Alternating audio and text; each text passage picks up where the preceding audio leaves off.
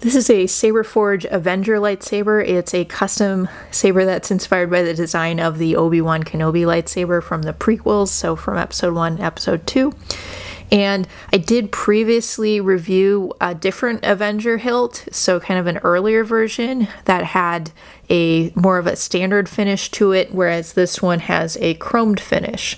And a disclaimer before we get deeper into this review, I got this hilt as a mystery box saber, and so it's possible that some of the details about the hilt and such are maybe a little bit different than if you just kind of purchase the named off-the-shelf version of the Avenger. So with that in mind, let's take a closer look. So this hilt measures 11 inches long, you know, pretty nice kind of standard size for a hilt. And it has a standard 1-inch diameter blade socket as well. A little bit of that flare on top. Now, one of the neat things about these Obi-Wan Kenobi style hilts is they have kind of a lot of depth and layering to them. So a lot of the chrome sections are shrouds kind of over, you know, the core of the saber hilt. So at the top, you can see the black section here with these chromed sections over the top of it. And then there's grooves in this section also. I've got the blade retention screw here in the black section. There's additional button head screws around below that. I guess you could add little dome thingies to it, you know, to kind of cover them up, make it look a little cooler. Yeah, of course we've got the red thumb screw greebly, which you always got to look for that with some of these prequel hilts. So that's really cool. It's got this kind of metallic red look to it, and then it has some a knurled edge to it. And then there's a brass greebly as well, and you can see that it's all brass. It has a knurled edge as well, and it doesn't have the little jewel in it as some of the Kenobi style hilts do. Now over here you see there's a series of switch holes, or, you know, recharge port holes here. So there's 3 on this particular hilt anyway.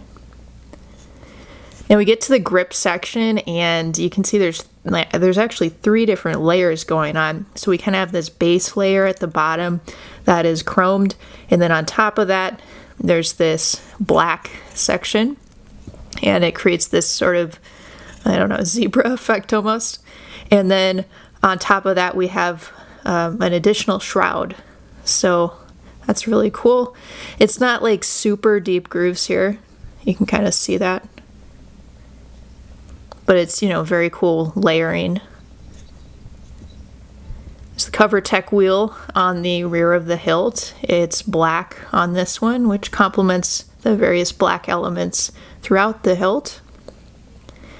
And we've got this, I call it a doorknob style pommel.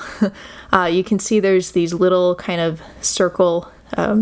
circular kind of cutouts in the pommel cubes, and they don't go all the way through, so you can see on that end they're just on the top end and they're not on the bottom. And then there's the sound venting on the bottom, of course. Now the pommel is removable, and it also is ASP compatible, so, oh, the pommel's flying away. If you wanted to swap this out with a different pommel for some reason, you could. So ASP is the Adaptive Saber Parts system developed by Saberforge. A lot of their hilts, well, I don't know if I'd say a lot, some of their hilts are ASP compatible, including this one.